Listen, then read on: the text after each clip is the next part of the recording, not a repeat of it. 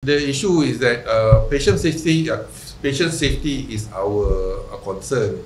And we know that the issue of post, and unsatisfaction, and etc.